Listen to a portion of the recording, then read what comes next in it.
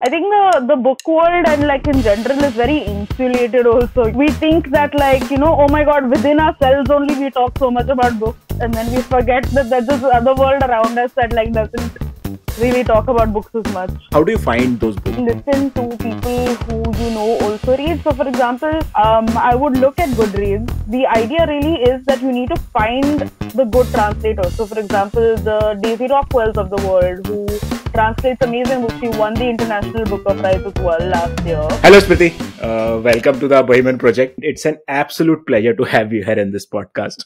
Do you want to introduce yourself, or should I give you a brief? Should I give a brief introduction of yours?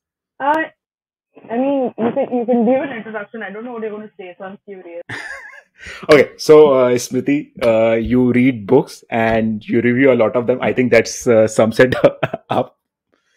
Yeah, you go on Instagram by the name of Sant Reads, and you have a semi-successful YouTube channel wherein you also review books and talk about books a lot. And you also have an kind of sort of blog which is mostly inactive. And I am right. And I'm pretty sure that because of you and because of your recommendation and because of your the way you present your reviews, a lot of people might have picked up some book or some genre that they might not be aware of. So that is exactly the point where I would like to start. Like because not everyone can read a book, and people have already written books about how to read a book. And reviewing books is in itself a skill which a lot of people cannot do. And I would like to start with that as well. Like, how did your personal journey as a reader started? I know that your mother has a lot of influence in that. And what was that particular moment when you decided that, okay, you should share your thoughts on books with other people? And how has your journey as a reviewer evolved over time? Okay. So, I guess for me, I've always sort of read. My parents thought that reading was really important because it was important to them. My father was a voracious reader, so was my mother. So I've always said this, I had more books than toys. So that's how I sort of grew up in life. And yeah, I guess the reading sort of like what helps is to see, when you see other people reading, you want to pick up the book as well. So I always saw my parents read, so that sort of made me want to read as well. And I guess the more you read, the better you figure out what you actually like.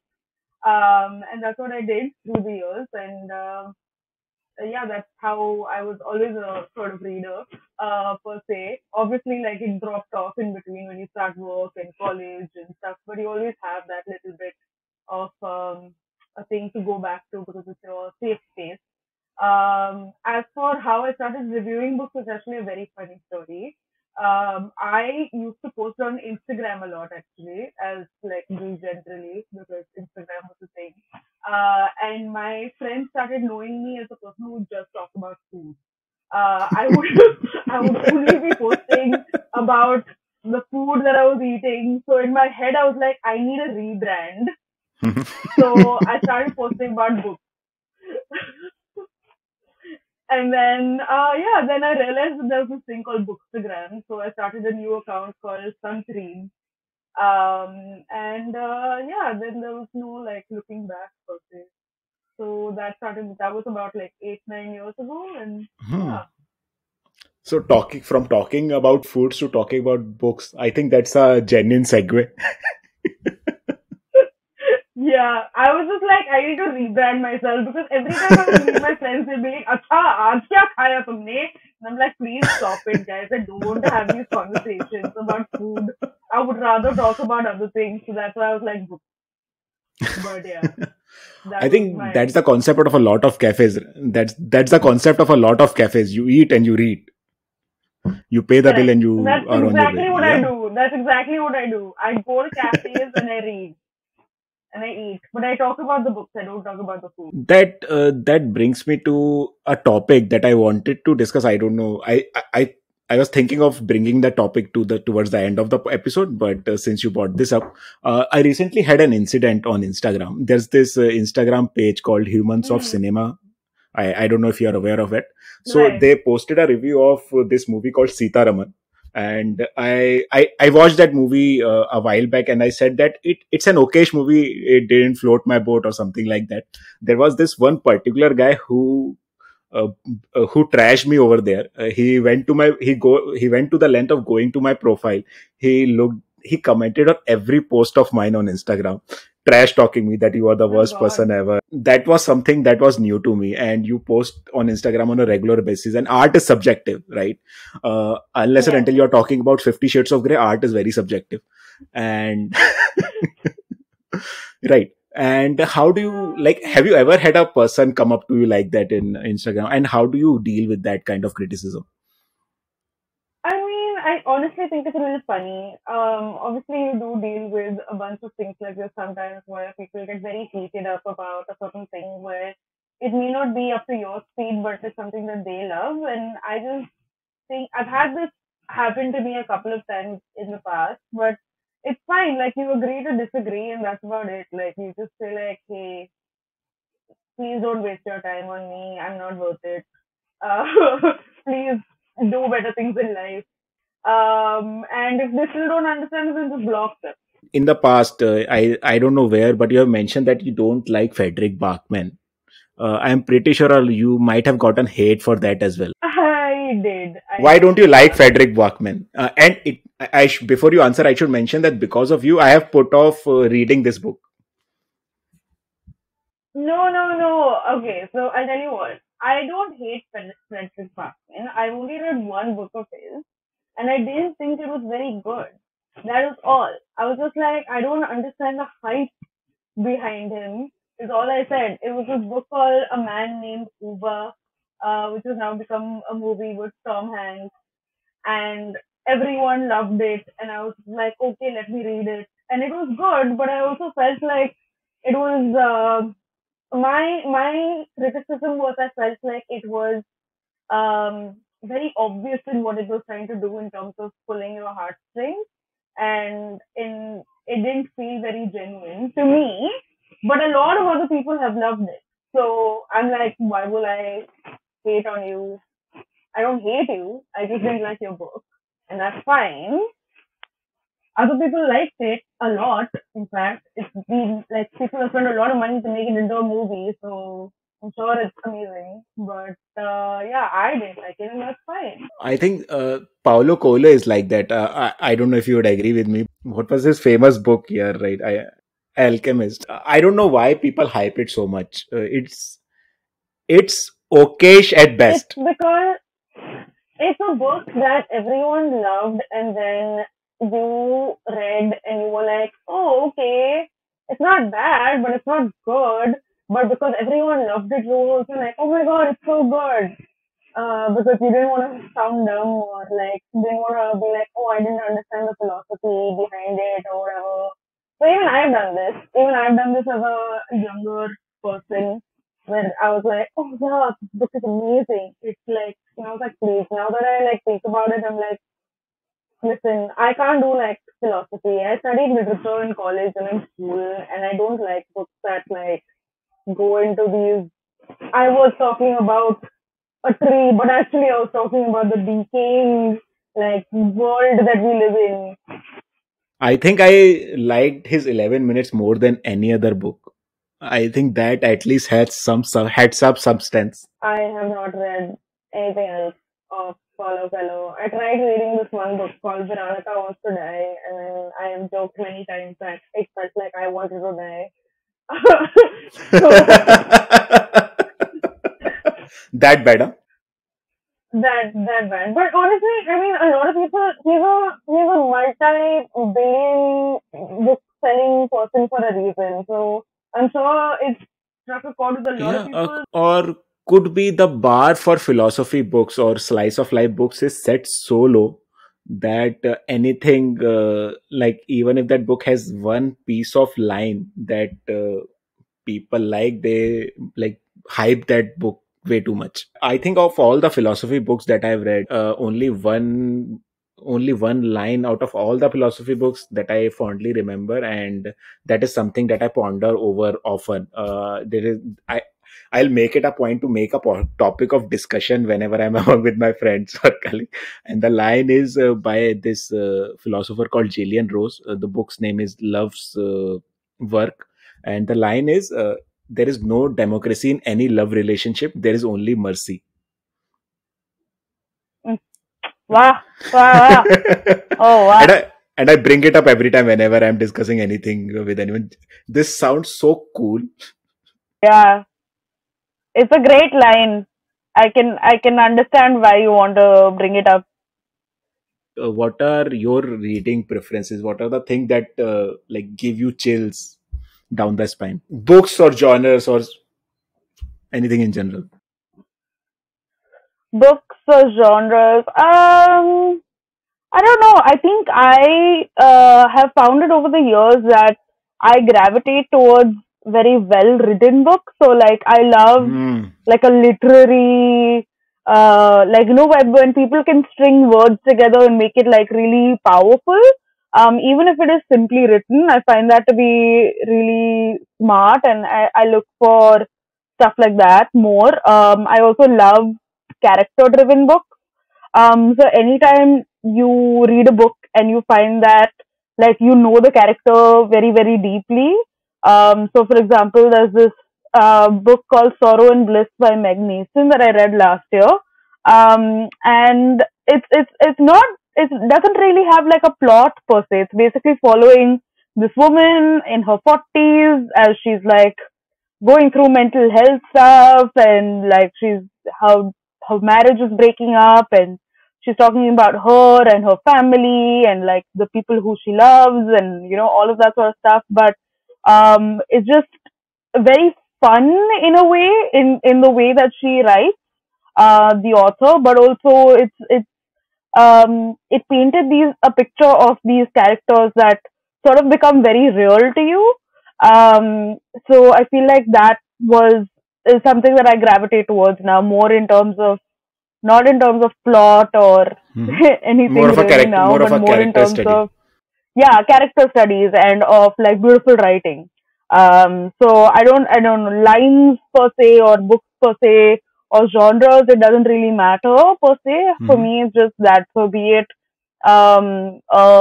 like contemporary book or a historical fiction or a fantasy or Hmm. whatever it may be, or a thriller. Um, I just look for good characters and good writing. That's basically my number one criteria these days. But how do you find such books? Because if you go on Goodreads, I don't know what has happened to Goodreads. It has become it has Mm. become the one of the worst place to find a good book recommendation. Like how do you found? And even if you go to a bookstore like Crossford or any fancy bookstore, the top bestsellers you will see what is trending on Instagram or some other weird platform. So how do you find those books? I mean, for me, I think it's to like listen to people who also read. So, for example, back when I wasn't following Goodreads, I mean, I wasn't following people on Instagram or YouTube or whatever. I would look at Goodreads. I would look at, for example, a book that I read, and I would look at what other people had to say and of that book. So, if I liked what they had to say about the book, then I would go and see what other books they've reviewed, and see what they had to say. So I would basically then follow them. So each time I would see what they have written, or I would occasionally go and see which book they've given a 5 star to or whatever. Then I would go and pick up that book because I was like, okay, like all of these things that I look for in a book, I know you look for it too, and you value the same thing. So that's basically what I've done. And over the years, obviously, like ever since I've joined Bookstagram and like, Booktube and all of that sort of stuff, you follow people who do this on the regular, who make content about this sort of stuff, who tweet about it even or whatever, and they give you like a good idea as to what this book is about. And even if, like, for example, I know some like content creators who say like this book sucks, I hate it because it doesn't have a plot, it's only character driven and it's only good writing, then I'm like, very good, this is what I want. So even if you hated it because of that, I will like it because of that, you know. So I think it's good to understand that as well. So So the you long-winded answer is essentially follow people who talk about books. That's what it is. right. So you have a very extensive rating system. Like, Ah, can you just walk like people through that? Because your rating system is something I have copied and I use it extensively in my life whenever I have to review not just books but any movie or anything like that. are you talking about my Excel sheet or like what are you talking about? Because I have Yeah, your Excel sheet. yes, yeah, my Excel sheet is ginormous. I love Excel sheets. I'm a very type B person in general, but I'm very type A when it comes to my Excel sheets. I love my Excel sheets. So yeah, in terms of I have a big ass extensive like Excel sheet where I sit down and see each and every book that I've read, and I have like certain criteria that I Mhm. follow and try to see. So basically, it's called Cop a Pile, which is not mine thing, but essentially, it's borrowed from a bunch of people, and I basically rank a book on a scale of 1 to 10, with 10 being the highest on what I think of characters, the atmosphere, the writing, the plot, the pacing, the intrigue, the logic, and my enjoyment. So, and that all comes together in the end. And I rate it, and then I give it a rating in the end. You are the only person I know who has this whole rating system down to a T. Who like I don't know anyone who reads books and make an Excel sheet out of it. You'd be surprised. There are lots of people like me, but yeah, I am also a little insane. You also do a thing on Instagram called the worst books of the year. I think that is your way of doing Razzies for books. Yes, I do this. So people do this bracket thing, where they would bring up, like, talk about the best book they've read in that Right. month, and then, so for example, the best book that I've read in the month is book A, and then in Feb it's book B, right? So then it'll be book A versus book B. And I saw a lot of people doing best, but I decided to do worst because I'm just like salty like that, and I'm like, people need to know worst because There are a lot of so worse out there. there are terrible books. So yeah, so I was just like, I just decided to do it for fun. And I've been doing it for 2 years now, so it's fun. I do like worst of the book bracket. And yeah, Yeah, it's just I think this is what we are talking about. yes. Oh my god, correct. That is a very Uh, fun way to like take out your anger on the worst of the worst out there.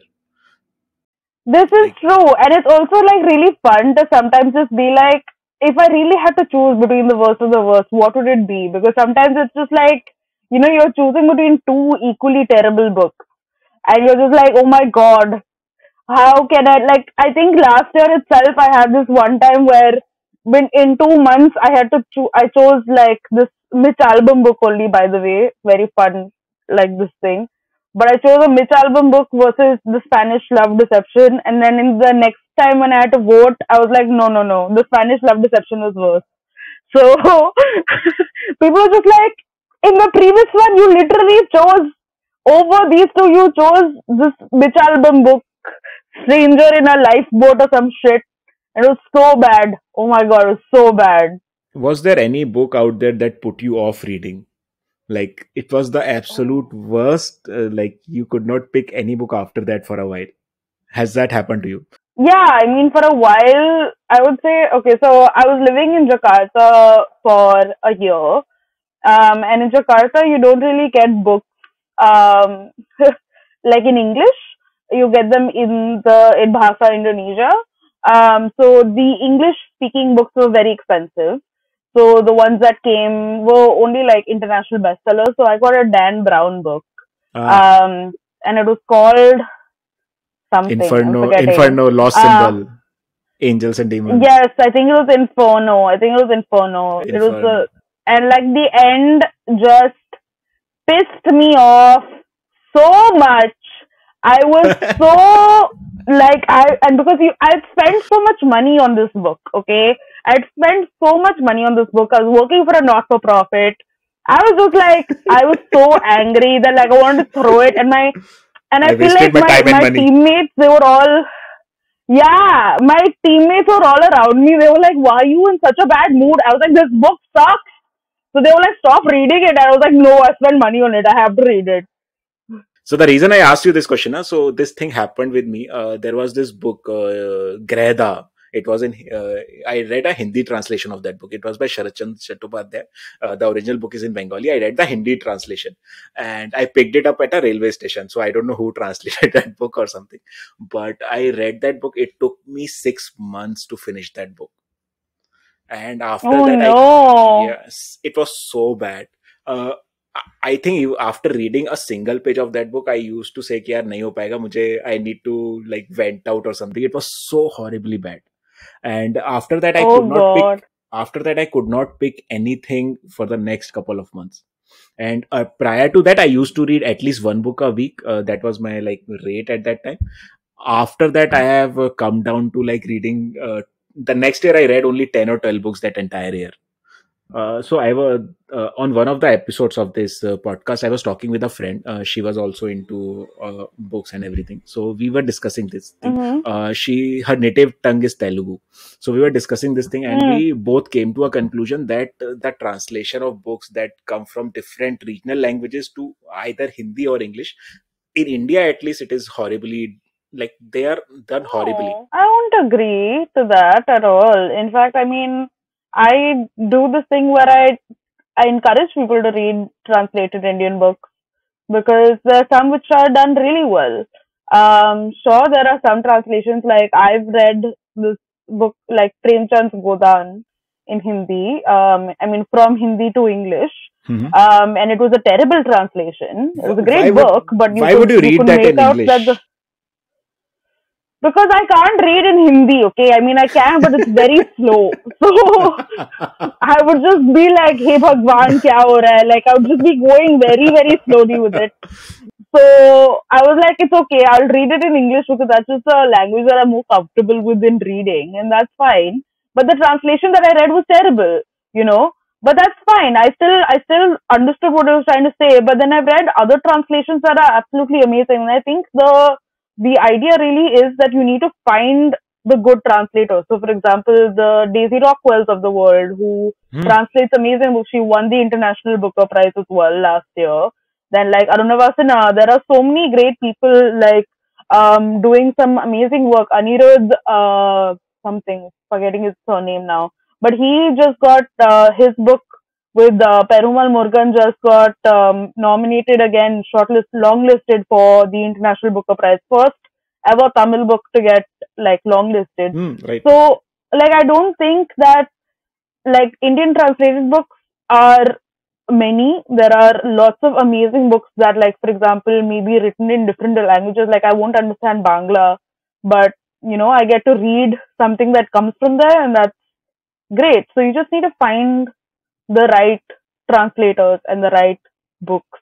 Then I will put this thing a little bit differently. Is that in India, there are not a lot of good translators, and finding a good translation of any regional book is very hard to find. Not really. We have a lot of great translators. Of good translators of what? Any regional book to, let's say, Hindi or English. Or some other language, one regional language to some other regional language. I mean, I wouldn't know much about like regional language. So, for example, I know all the translators I don't know all, but I know some translations when it comes to English because that's what I read. But yeah, I mean, maybe regional language translations isn't such a big thing, but I'm sure if you should basically what you should do is you should find one good translator, okay, and then just read all of their books that they've translated. Because usually what happens is that they choose good books as well. So, for example, I always look forward to any books that like Jerry Pinto translates, because I think Jerry Pinto is amazing. Like, and plus, like they put so much of time into translating, so they choose good books as well. So, like, it's like you trust their taste. Yeah. Plus, it helps that Jerry Pinto is himself a very good writer. Exactly, exactly. But like, so for example, but then like Arunava Sinha is not a writer himself, but he's a great translator. Or Daisy Rockwell is not a writer herself, but she's a great translator. And like, they've done an amazing job. So I always look for what books they are translating and then read them. And then I'm okay. I don't want to read translation, and that is the only reason I bought that Tombs of Sand book in Hindi, like in original Hindi. Read Samadhi. Read Yeah, yeah, Samadhi. yeah. I mean, if you can read the book in like its original language, that's the best thing that can happen, right? Like if that's something that is possible, then that's the best thing that can happen. But if you can't, and if you are more comfortable Hmm. reading it in like another language, then that's also fine because um sometimes fine you may not hit on like a great translations, but most of the times, from my experience at least, there are some great translations out there. Huh. So I think, yeah. and yeah, I think the best Indian translation of any book I have read are by one you mentioned is Jerry Pinto, and another is by Pawan Singh, who translates all of Gulzar's book. Like Nice. so, all of Gulzar, Pawan Singh is the go-to translator for all of them. I think other than these two, I have not come across any of the good translators. So if I can, I will try to read them either in Hindi if I can. Yeah, no, that's great. You should. And but also if there is any like you should follow Lit with Indian Lit, which is that's a thing which I do every April in fact, where I promote Indian translated books. Ah, So see some of the books that people have reviewed there. And yeah, maybe you find something that is interesting. Um, if you do wish to read the book in English, because that's mostly what I read. So that's what I I, talk about. I have also turned off from a lot of Indian books. Like I think for me to go out of my way to read like a book by an Indian author, it has to come with raving reviews. I think Durjoy Datta and Ravin Singhs of the world have like destroyed Indian books for me.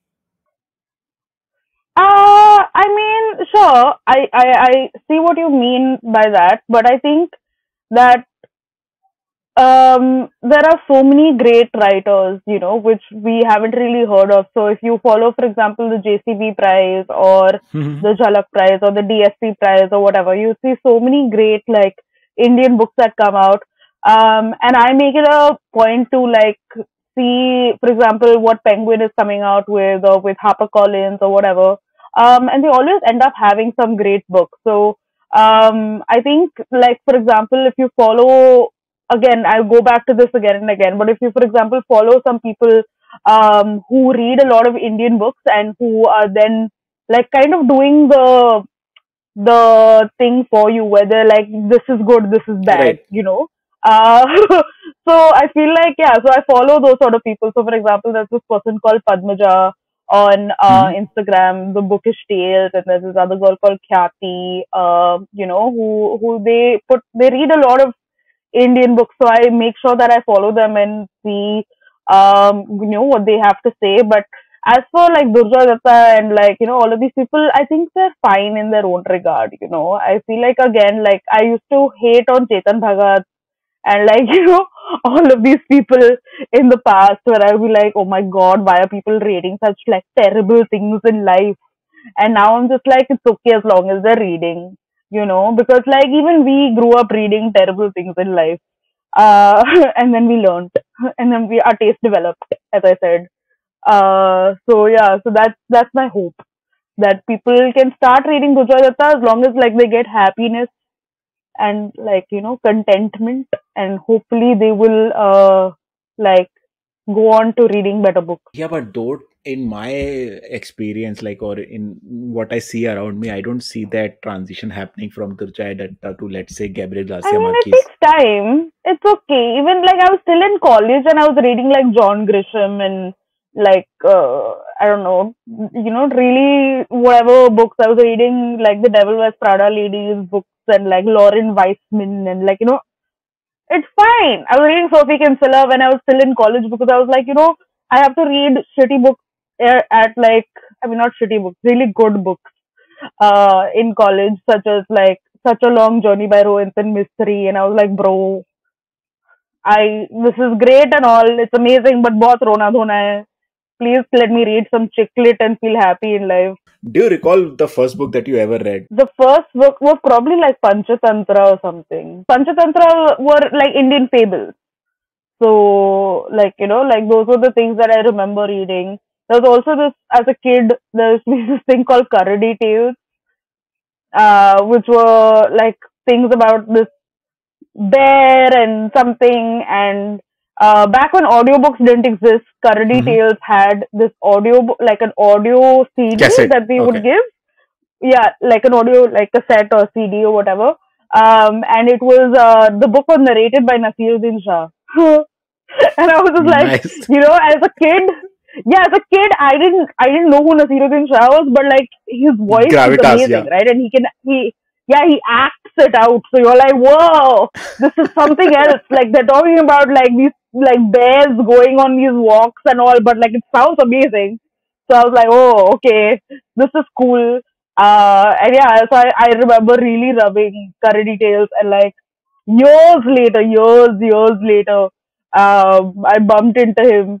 And the first thing I was like, oh my god, you read our Karadi Tales. And he was like, okay. Normally people talk to me about other things in life, but you're like, Karadi Tales. I was like, yeah, it is so good. Yeah. Yeah, the first book that I ever read was this Goosebump series, Give Yourself Goosebump by R.L. Stine. Oh, that was the first. Yes, Goosebump. Yeah, that was the first one I ever read, and I don't know why my everyone in my family used to think that I read a lot, and that was not the case. Because this R.L. Stine book, Goosebump series, the first book I read, I was in 10th standard. That was the first time I ever read a book. And before that, I don't know why my parents had that impression that I read a lot. Post that, my next book was Brida by Paulo Coelho. Wow, so that is quite a jump. Yeah. So from R.L. Stine to Brida. That is quite a jump. No. Mine was, I think I read Goosebumps when I was in third standard. Third standard maybe. And then I jumped to, I don't know what I jumped to, but something or the other I must have jumped to. But Goosebumps was a thing. Goosebumps was definitely Nancy Drew and Hardy Boys and like all of that. Or Sweet Valley High. I don't know, all of these books. Whenever I talk with someone who is an avid reader like you, they always mention Nancy Drew and Sweet Valley High. And I always have to make a disappointed face because I have not read a single book of Hardy Boys or Nancy Drew. It's fine. I mean, everyone goes through their things. It's like, when, like, I don't know, now we'll talk about like watching Friends, and then someone will be like, oh, you never watched Friends? And I was like, no. So it's okay. It's like everyone went through their own journey. Yeah. But we have talked a lot about what we don't like in books or something. What are the best books or what are the authors that you diligently follow? For me, it was Gabriel Garcia Marquez when he was still alive.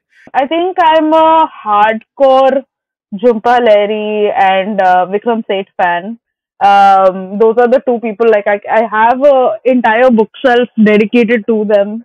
Like a book part of my, like it's like this weird creepy part of my book. I wish I had like that picture or something, but no. I love the way that they write.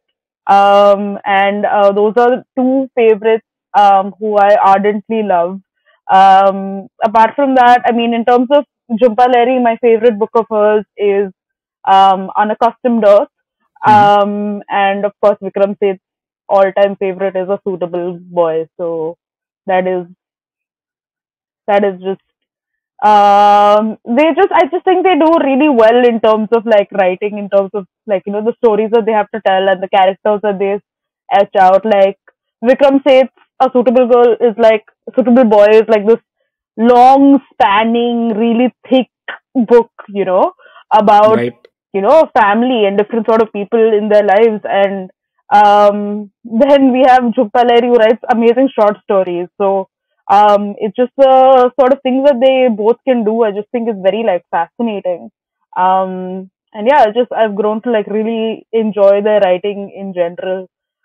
Apart from that, who are the other two other authors that I love?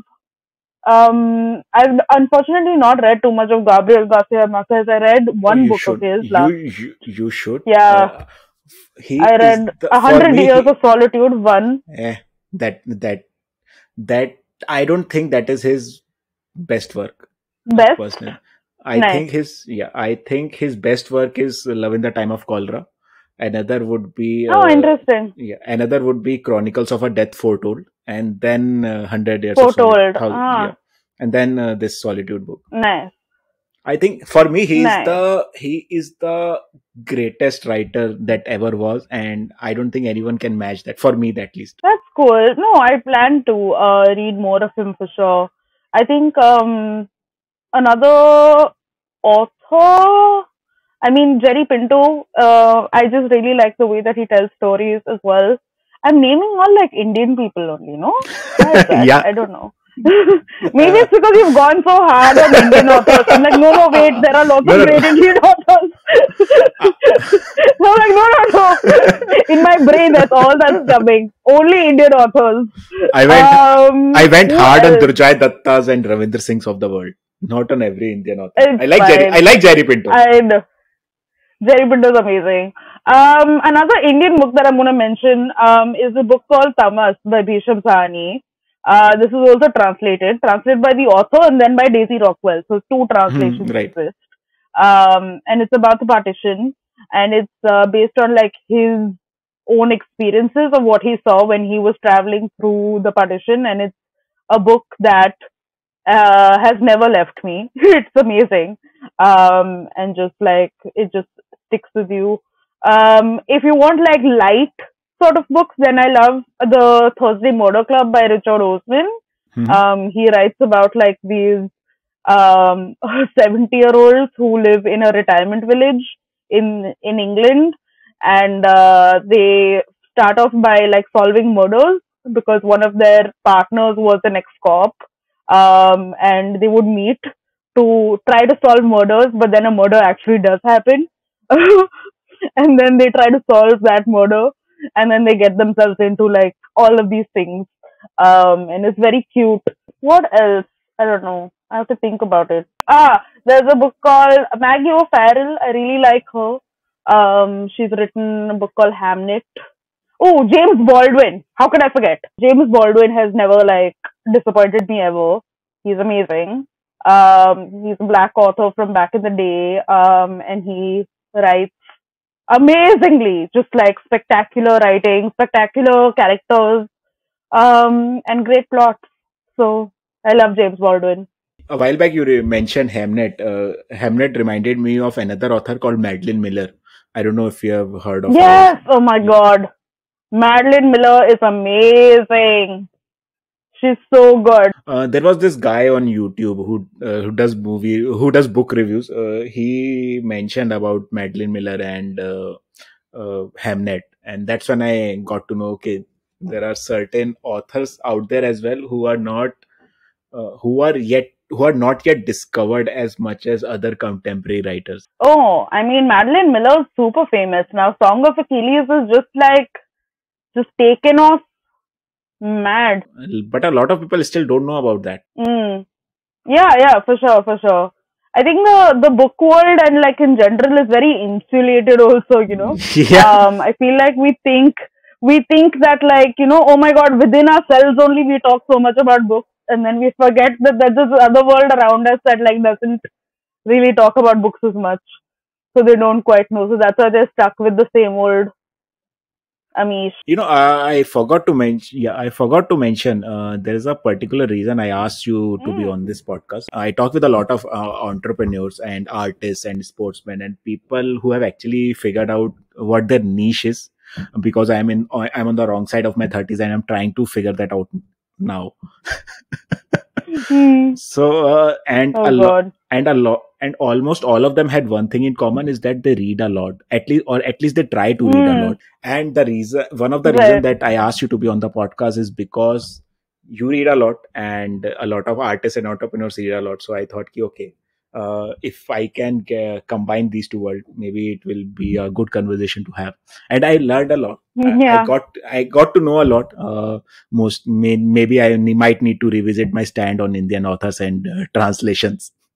Yes, you should. Yes, you should. Yeah, there are a lot No. of bad Indian writers. Okay, I'll For tell you one sure, more. but there are a lot of bad like English authors as well. But it's Yeah. fine. We have the good, we have the bad, and then we find the good amongst it all. Anyways, one more thing before we wind up. Just one more thing. I probably know the answer for this, but what do you prefer, like hard book or a Kindle of sorts, or ebooks? Oh, surprisingly, Kindle. I am Kindle.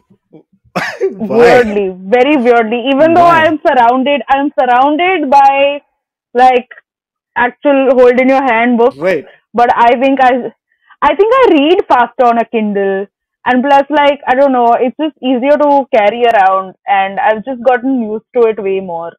Um, I genuinely think that I read way faster on a Kindle, and I find it like easier. I gravitate more towards it nowadays. I don't know why, but like, yeah, I have a lot of my friends weirdly who have also become this way, where we all just sort of gravitate towards our Kindle these days instead of like actual books. Maybe we're just old and we don't feel like holding things. We just we're like छोटा है हाथ में आ गया है it's छोटा all है, मैं good. बुढ़ा हो गया हूँ. हाँ मुझे नहीं पकड़ना है इतना मोटा. Look at this, it's so big, it's so heavy. मुझे नहीं पकड़ना है. Each time I hold it I'm like यार. मेरे लिए काफी But है. like Kindle, हाँ exactly. And plus with Kindle it's like सो रहे हो तो मतलब lights भी off हो सकते हैं and you know so it's all. Yeah, I've become weirdly a Kindle person. 7 8 years back, I pestered everyone, almost everyone I know, that okay, you should gift me a Kindle. My birthday is coming up. You should gift me a Kindle. And on that birthday, I got two Kindles. I had to return one of them. Oh but I my god! Oh my god! You know what's funny? My best friend gifted me a Kindle, and I was like, oh no, she's given me a Kindle. Chee. And now I'm like, bro, Ranjini, you've changed my life. I swear to God. I'm like, Ranj, you really changed it. I am only reading on Kindle these days. Kindle. Like if you see, because I have stats, right? I have stats. My stats for like last year, I think I read 60% of my books on my Kindle. Funny thing you mentioned that, because in my 8 years of 8 years of life as being a Kindle owner, I have not read a single book on Kindle. Oh my God. No. It happened with me initially also. Even I was like, chee. And then the magic happened. I don't know what happened, but something happened. And then I was like full Kindle.